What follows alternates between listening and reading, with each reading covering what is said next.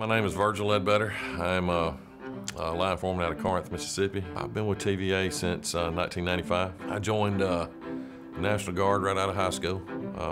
Ended up in tanks. Man, it's something that gets in your blood. You love it.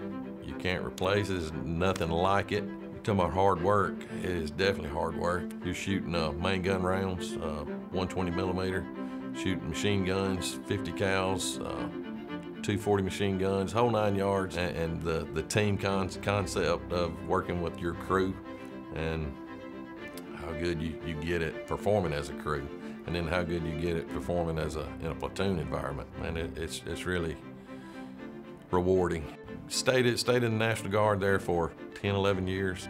Ended up in the Army Reserve. Talk about the team concept and taking care of each other. That's what that's all about. Hardest part of that is leaving your family. I was already working for TVA when I got activated. You know, their standard of supporting the military, it's huge.